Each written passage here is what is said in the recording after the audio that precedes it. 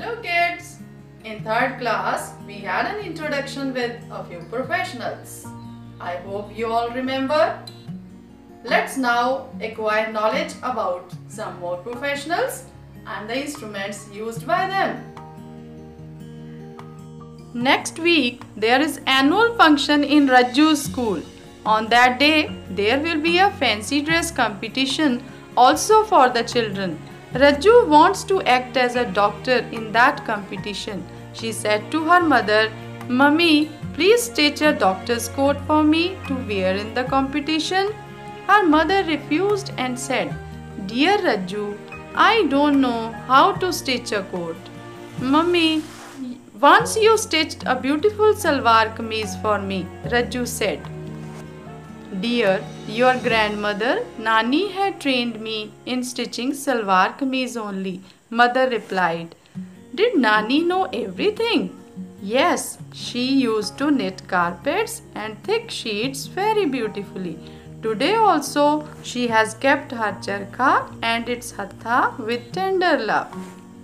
Children, look at this picture.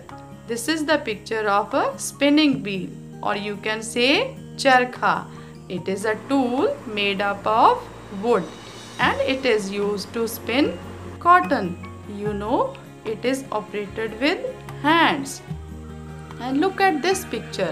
This is the picture of a tapestry beater, or you can say hatha. It is also used to knit carpets. See how it is used? And this is the picture of a wooden frame that is used to knit carpets. It is also known as loom. Then my coat, Rajju was sad. Her mother lovingly touched her head and said, "Don't get upset, dear.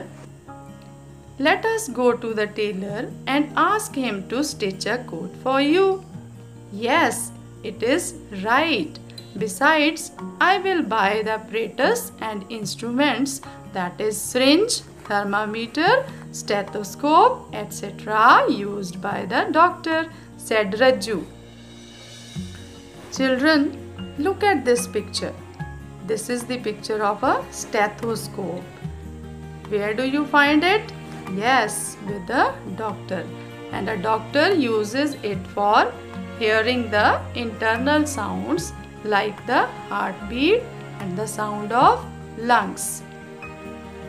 And children, look at this picture.